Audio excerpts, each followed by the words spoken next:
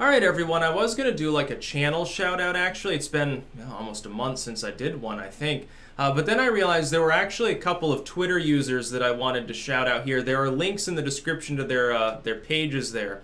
And those are Charles Hodge and Truth Teller. You can go there and see they post various things, mostly retweeting news. They have been sending tips with regards to current events to me for a very long time. Multiple tips per day usually, and so they've become a good source of information. I couldn't put a number on it because it kind of varies, because I also search for my own stuff. Like, I use 4chan, I see stuff there occasionally that I can report on. Sometimes I'll see something on Twitter, just been RT'd at me or something. And then sometimes I search for things manually, like I'll go and I'll look up Trump and I'll go through like the latest news list, which is decreasingly a good way to find news because they keep suppressing, demoting, and outright removing relevant topics if they don't like them, like Google does or these other companies that aggregate news. Which is why I don't use Google as an aggregating source anymore, really. It's sad because it used to be quite good. But also, fan participation does matter. Like, audience participation is a wonderful thing. Because it makes, number one, in all honesty, I'm just going to come out and say it makes my job easier. Because I already have to make the videos, I have to do the tagging, do the sharing. I do a lot of other work as well. You know, I've got a literary career as well. It's not just the videos. All of this other stuff I have to do. It makes my job a little bit easier if somebody has sent me relevant news, especially when they link. I always run it through archive.is or the Wayback Machine and then tinyURL. By the way, there are some news services now that won't let you do that. Archive.is works better. Generally speaking, they'll ignore sites when the site tells them not to like crawl over the material.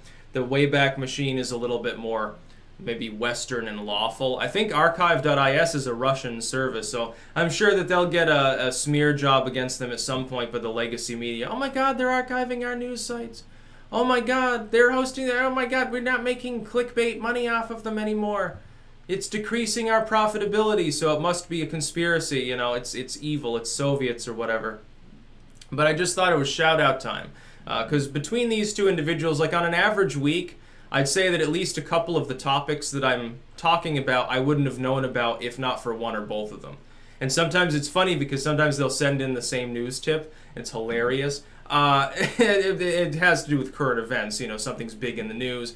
It just helps me keep up with what's going on without having to manually search quite a bit more.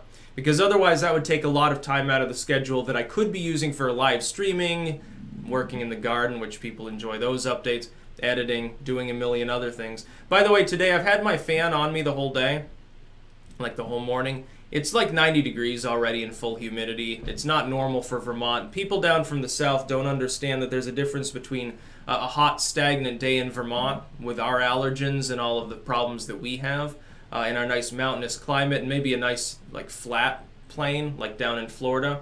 It is a little bit different, but you wouldn't know that because a lot of you haven't seen a hot day in Vermont. Most people that come here during leaf peeping season, they come here for foliage in like September, October. They don't see it when it's really hot, or you come here to ski. And so they're like, oh, I'm going to sit by the fire, hee hee, oh, it's so chilly and so scenic, Santa Claus lives here. No, Santa Claus does not live here, sadly. Otherwise, I'm sure he'd be cooling it down a little bit at the moment. And then he'd fuck off for the winter, make it a little bit warmer. We need Heat Miser up in this bitch. But yes, so Charles Hodge and Truth Teller, quick shout out to them, links in the description to their Twitter pages. You can follow along with the material that they put there. I think it's mostly news aggregation more than anything else, actually. So they're providing a good service for people. That's about all. Peace out.